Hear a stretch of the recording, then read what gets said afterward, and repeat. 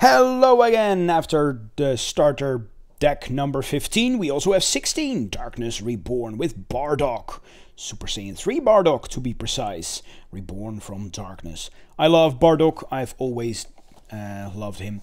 And yeah, let's open up a starter deck with him to see what we get. I'm guessing more Unison stuff that works together with it. That's what we have seen in the other deck as well. We get a rules manual, a version 3.0. We get a play mat with the theme of the deck with Bardock. And yeah, let's open it up and see what all the cards are and how it works together. The other deck relied heavily on Unison cards. So what do we have here? We have a 15k leader. With an auto, when this card attacks, draw one card, and then it's an auto once per turn. Add one card from your life to your hand when you remove a marker from one of your black Unison cards using a Spirit Boost skill. Switch this card to active mode and negate its keyword skills for the turn. Alright. Activate main once per turn, burst 3. If a black card is placed in your drop area by this skill, this card gains critical for the turn. If a non-black card is placed in your drop area by this skill, this card gets plus 5k power for the turn. Alright, it's pretty simple, pretty neat. Masked Saiyan, activate main once per turn, burst 3. Add up to one card from your life to your hand if a black card is placed. Yeah, okay, so that's the same as the ability on the front. Then Awaken, when your life is at 4 or less, you may draw one card, switch up to one of your energy to active mode, then flip this card over. 10k power card. Cool, so that's even less work to flip it over than old Vegeta. Then we have the Dark Masked King. Spirit Resonance for X. It's a Unison card for 5k power.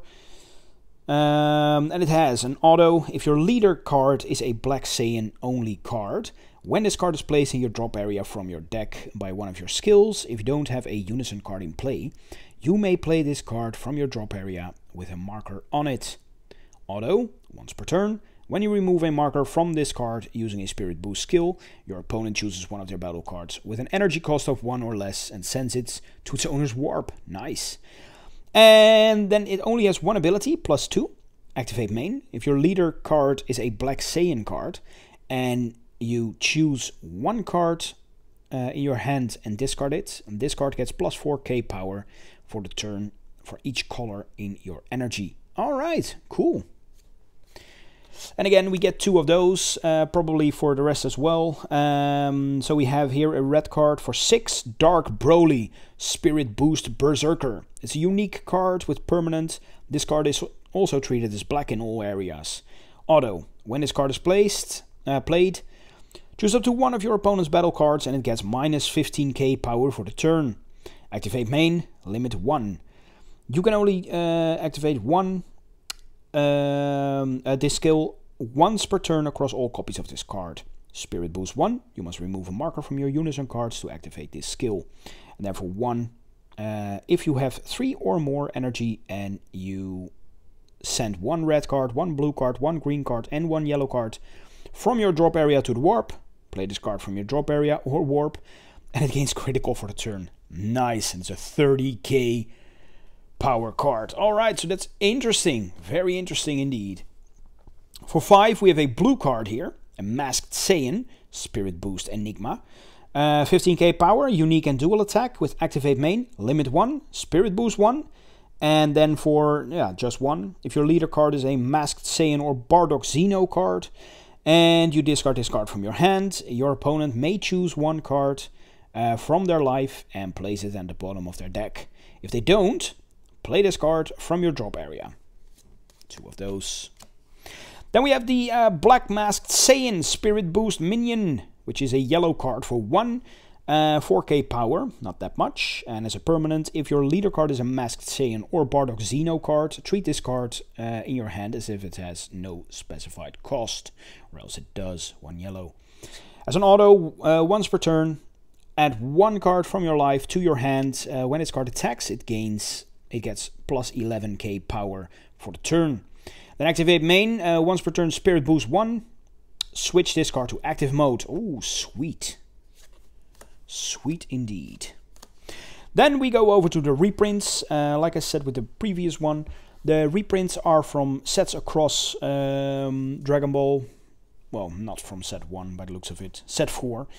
Up until the recent set. So what do we get? We get Dimension Support Trunks from set 4. From set 5, Temporal Rescue Trunks.